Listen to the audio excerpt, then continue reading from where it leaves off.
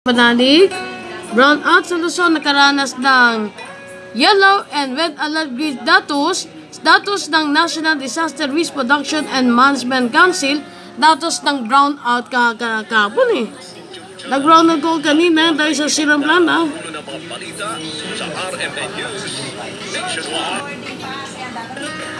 Kantahin mo na yung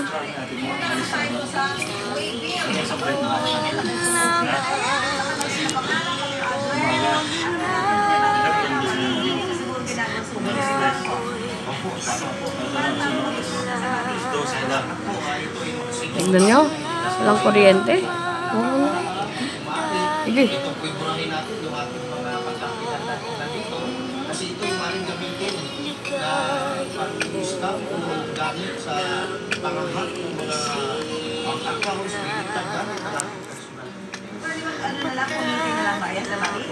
Hindi ko basta siguro pilit ko na lang kasi baka makita pa yung may malalaman pa lang dahil nakitira pa personal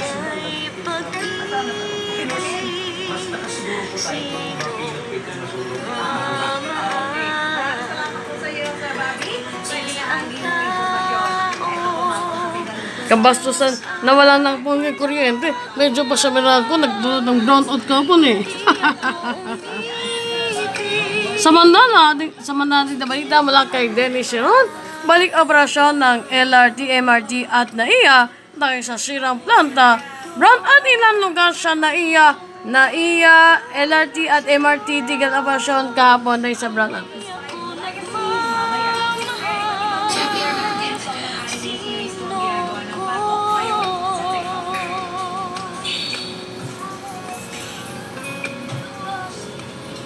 Simona Gonzalez na always viral sa kanyang mga song cover na ginagawa online. Hindi lang po galing sa pagkanta o galing sa kundi napapawaw ang netizen sa pag-awit ng mga kanta ng different languages. Walang kuryente kanina? Oo, kahapon nag-brown. Sus Mariose.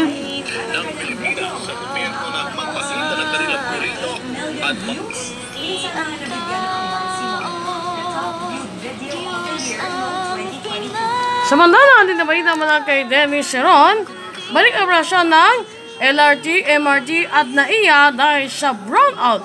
Balik operasyon ng NAIA dahil sa brownout sa Luzon, gaya ng LRT, MRT at NAIA. Balik operasyon ng LRT at MRT ayon sa LRT. Dennis Sheron, bis kawin. Dennis Sheron. Samantala balita mula kay Dennis Sheron. Samantala din na balita mula kay Dennis Sheron, balik operasyon ng LRT, MRT at NAIA dahil sa sirang planta sa Sual at Quezon Power Plant. Balik operasyon ng LRT at MRT, ibalik muna dahil sa balik operasyon dulot ng brownout. Samantala din na balita mula kay Dennis Sheron. Dennis Sheron, please come in.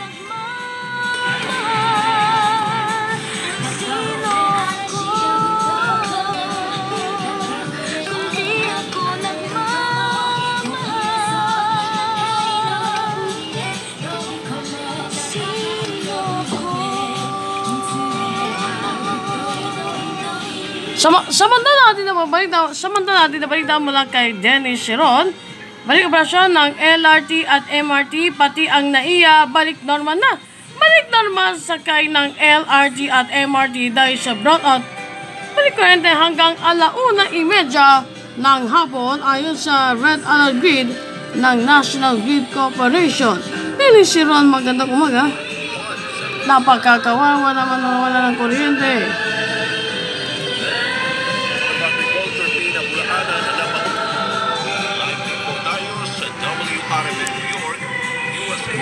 Pag-ibig sa Facebook at YouTube channel. Narito ang mainit na mahigit 2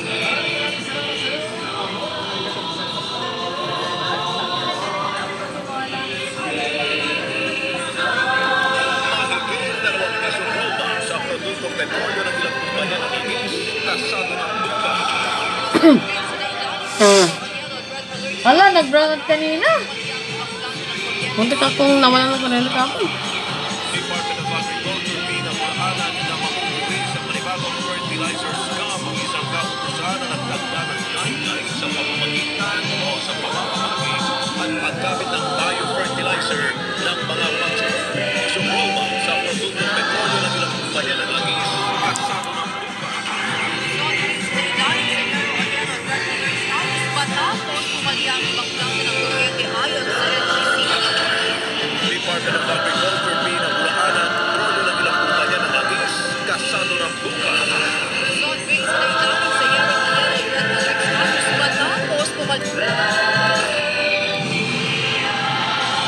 Akit mo na, akit. Akit mo na yan, ha? Samantala, when alert datos ng brownout ilang lugar, sabi na namagit ni Dennis Sharon kanina, balik operasyon ng LRT, MRT, pati ang NAIA. Balik ng paliparan sa NAIA dahil sa brownout. Nakaranas ng when alert datos ng National Grid Corporation. Samantala,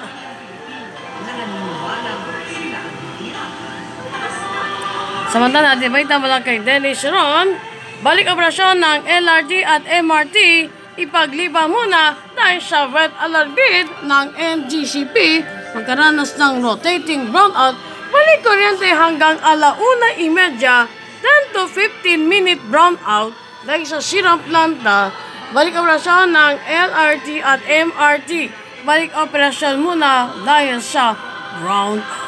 Alamin mo na ng sitasyon.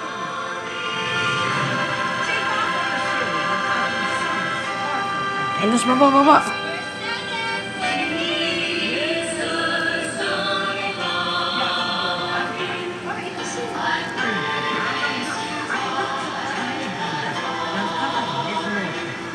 Kawawa, walang kuryente. Samantala, may hatid na balita namin. Samantala, may hatid na balita Dennis Sharon. Balik operasyon ng LRT at MRT, ipagliba muna dahil sa yellow and yellow. Ano?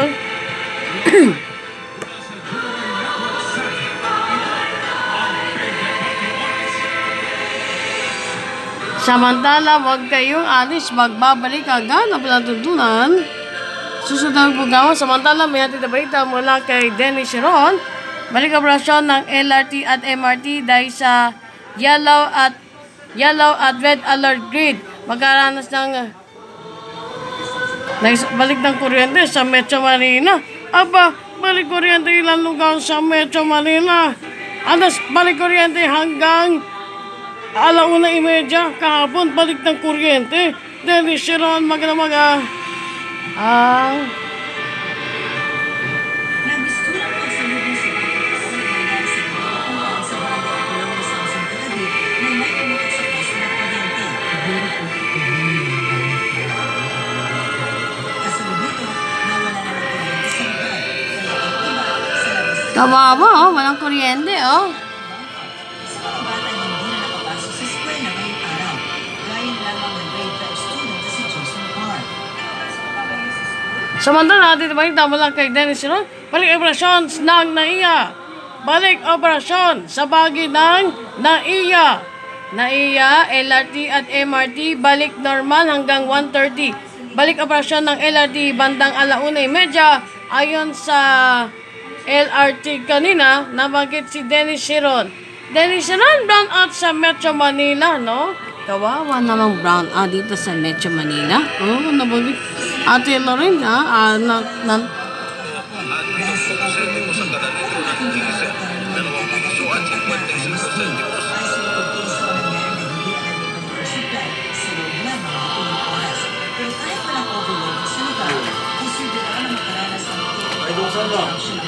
Kulungan!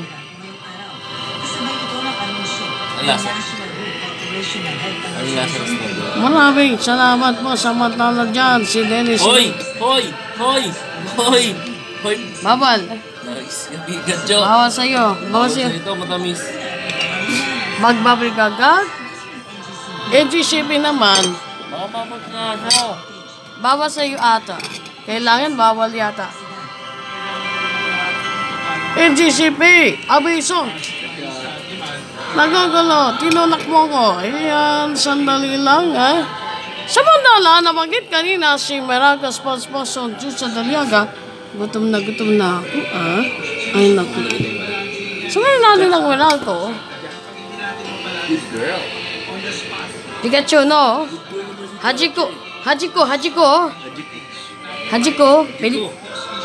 Si Shogun.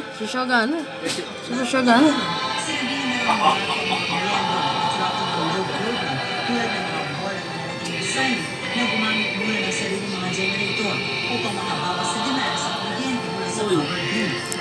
Sabi ng Meralco, bago mag-alas 4 ng hapon, ay naibalik na ang supply ng kuryente sa mga apektadong lugar. Umabot daw sa 300,000 Meralco customers ang naapektuhan sa Metro Manila. Archie, sama si Pikachu sa market. Nagkaroon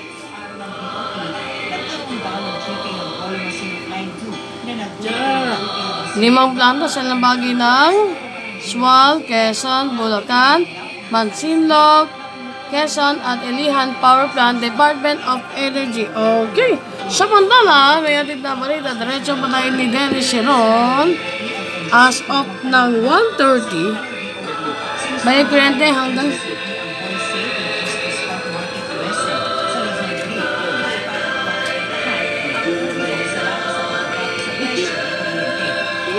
balik kuryente hanggang nako.